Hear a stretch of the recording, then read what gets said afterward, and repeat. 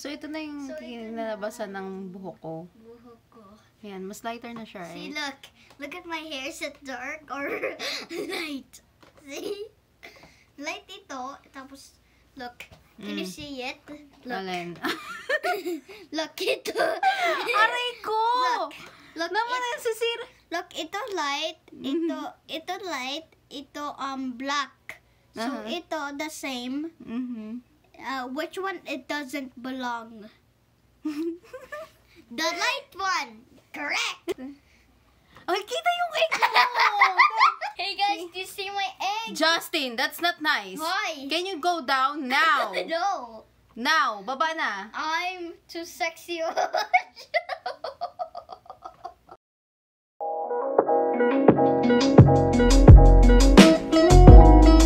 Hi, gorgeous.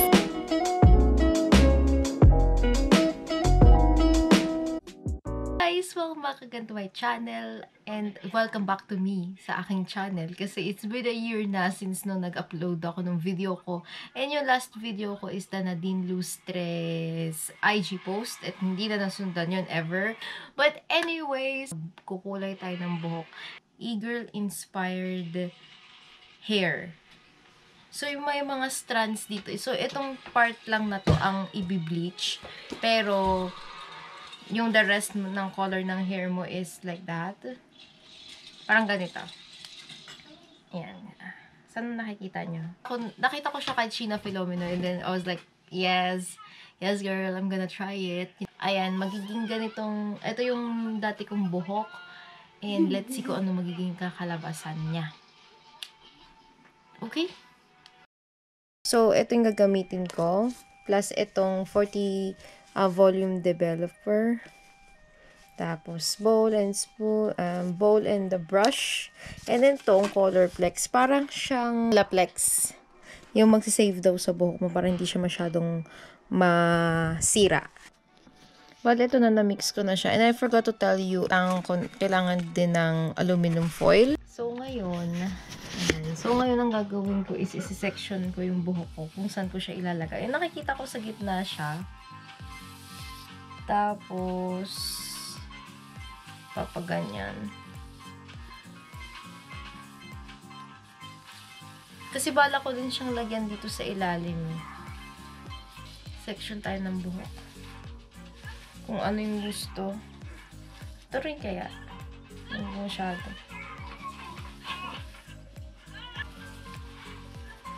Sabi ko kay mama, kapag ka pumalpak ako, siya nang babalpak sa akin. Balik, kukuha ako ng aluminum foil.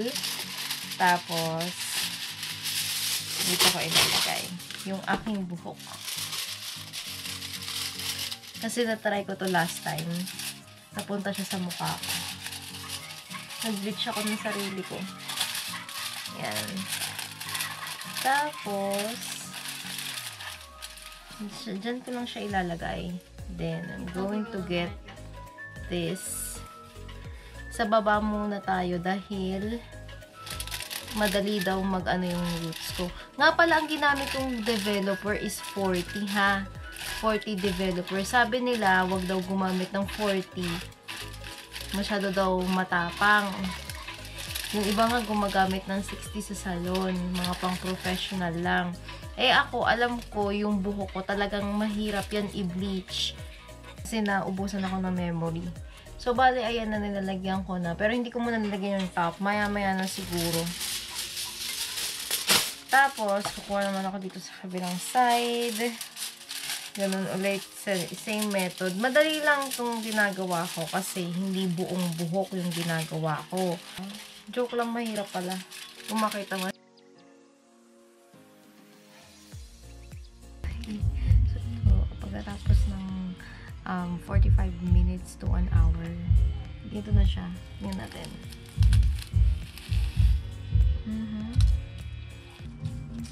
Huwag mo ng banlawan. Nagdagan ko lang dito.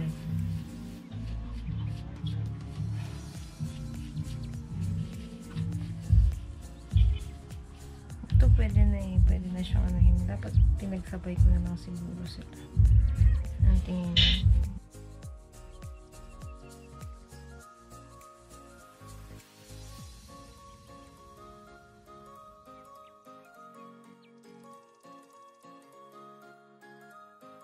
So guys, malapit na itong matapos.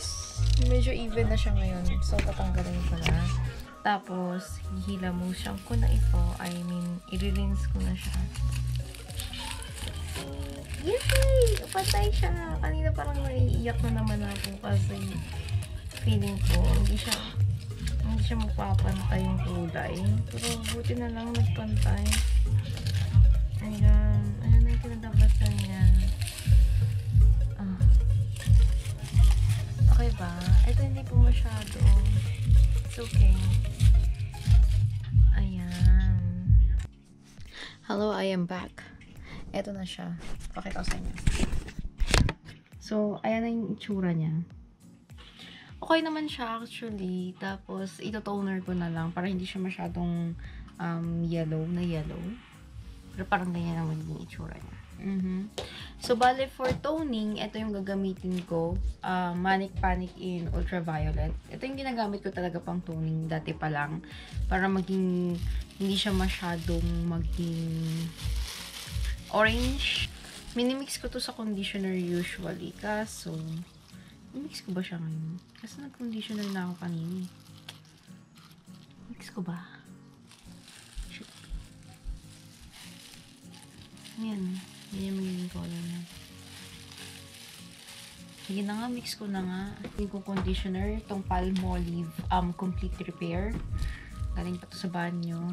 So, in-squeeze ko na siya dito sa aking bowl. Kung makikita nyo dati, blonde yung buhok ko eh. Kaya lang nagpa-black ako ulit.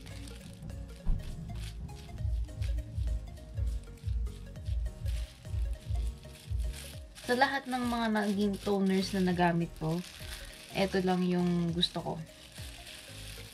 Ito lang naging effective sa akin. Kaya kung naghahanap kayo ng purple shampoo, Manic Panic lang. Manic Panic, tapos ihalo nyo sa shampoo nyo.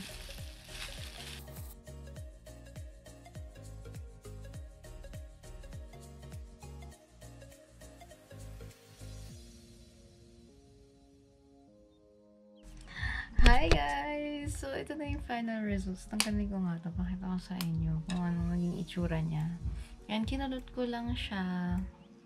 Ayan. So, makikita nyo na wala na yung braziness. Kaya lang, meron siyang missing spots pa din. Baka siguro, sa susunod, i-bleach ko tong part na to para magpantay. Ito yung mixture na. Nilagyan ko na siya ng developer, nung mismong bleach powder, at saka yung Colorplex. The same procedure pa rin ang ginawa ko. I-even out ko muna to.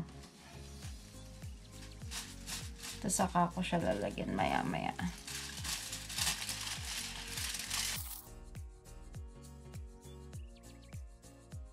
Guys, so ato na, nagto-toner na pala ako. Hindi yung Manic Panic yung ginamit ko, kundi yung Wella T14. Nasa banyo kasi ako, nakalimutan ko siyang i-film. Hi guys! Kababalik ko lang. Ayan. And this is what my hair looks like right now. It's much more visible than nung una, diba? Pero I did lighten, I did put a toner on it. Tapos, nag-Manic Panic ako ulit. Kasi yung toner, hindi ko siya masyadong bet talaga. Kapag nag-bleach ako ng buhok ko, hindi ko siya tinotoner. Ginagamitan ko lang siya ng Manic Panic. At mas maganda yung effect niya kaysa dun sa toner. So, I'm just going to style and I'm gonna be back. So, ito na nga yung kinalabasan ng aking buhok. Ayan na siya. Kinulot ko lang ng konti. So, that's it guys. Thank you so much for watching. Sana nagustuhan nyo or may nakuha kayo. Ano naman?